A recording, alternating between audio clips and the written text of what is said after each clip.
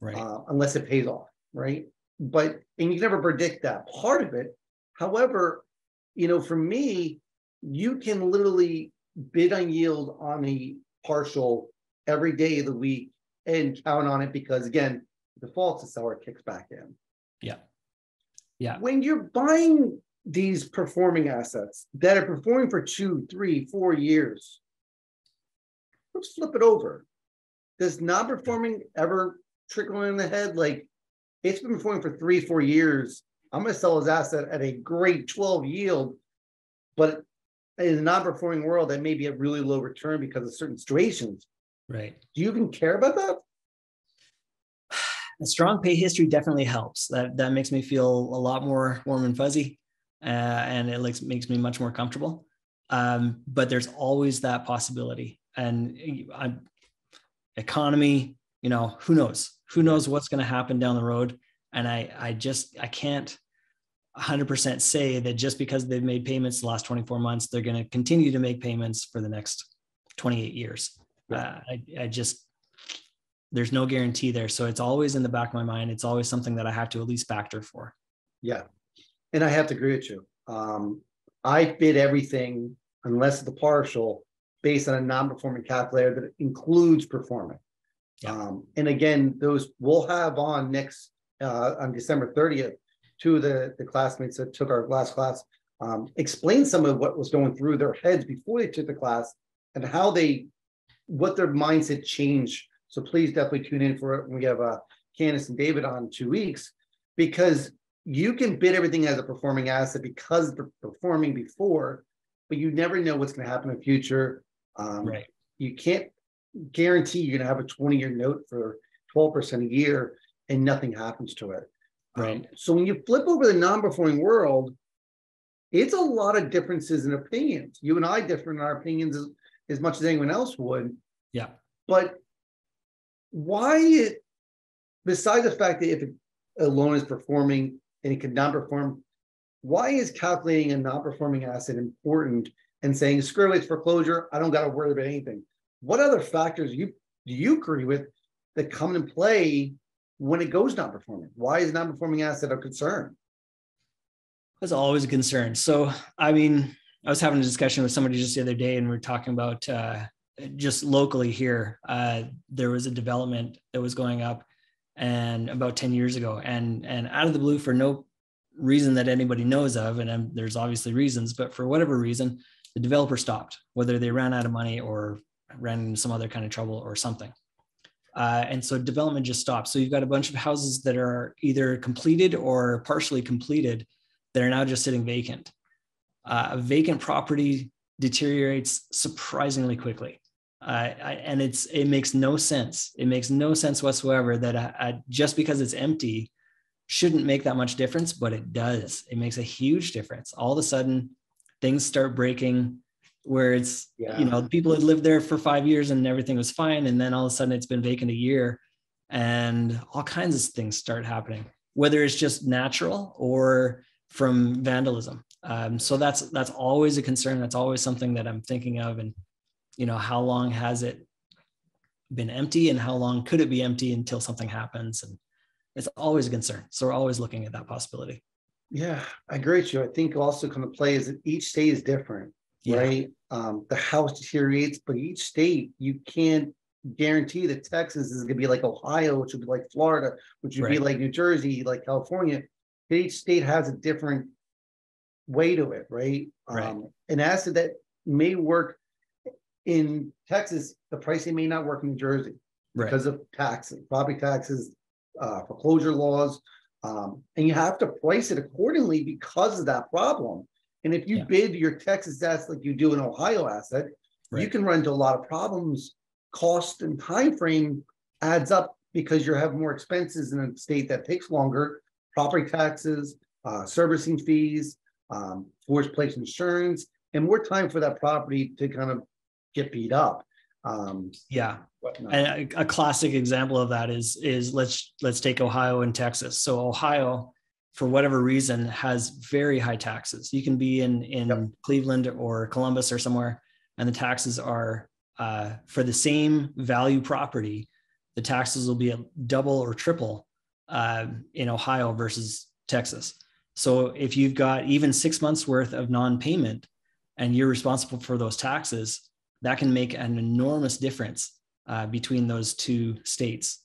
For everything else being equal, that can make a huge difference to your numbers.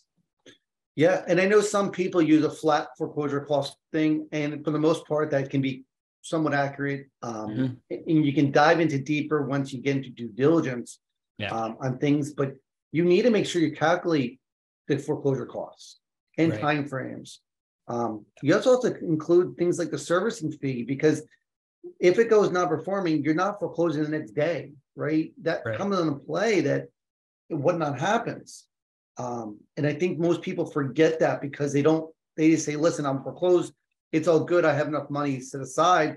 And especially if you're buying assets that are less than 50,000, that foreclosure costs, and if you're in Ohio, that property tax will eat up a lot of your profit quickly before you even foreclose on it.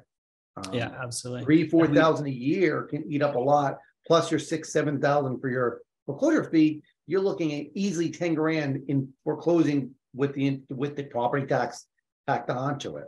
Right. And heaven forbid the taxes get sold to a tax lien buyer. And then all of a sudden they've jacked on 18% interest, and it gets very expensive very quickly. Yeah. This is all stuff that we cover in our class, and we had a great discussion on this and went over it in detail. If you don't calculate this stuff, you need to learn it. And I get it. We talked for a while about giving out our calculator. But what we found out is that most people don't understand it, and they really need to understand how to build their own and how to maneuver their own. And Candace and Dave will talk about how they started developing their own calculator so they can calculate their own thing and figure out things on their own.